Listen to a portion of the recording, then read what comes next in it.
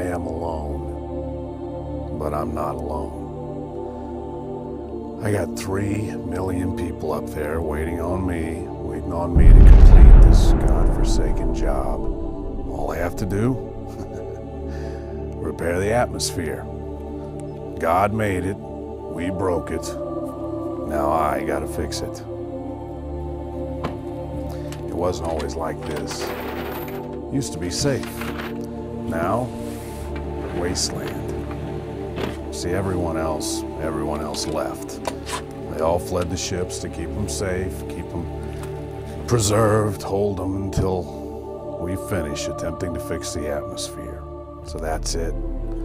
People on the ships are the last ones left, other than the people doing what I'm doing, trying to fix the mess.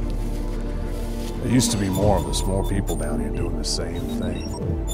35 to be exact. They called us the healers. I don't know that we've healed anything. Each of us was chosen because of one thing. Because we got nobody else, no one left to lose, and nobody that cares about us. And they gave us 400 different atmospheric fixing elements and a device that they call the beacon. Our mission is to use the beacon to launch each element up in the sky, one by one, and pray that one of those elements will be the right one.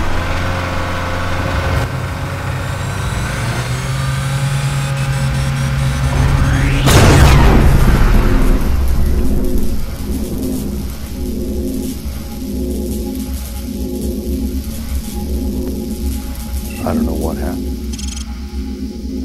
It's been 6 months since I have had any communication with any of the other healers, and I am fearing that I am the only one left. I know there have been a few humanoids down here. People that have developed, changed, adapted, survived. And I know that there's one that's following me.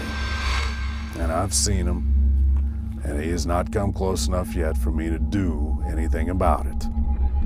So for now, I keep moving. I try to get further and further away. But then again, you never know. When you're alone, you're not really alone.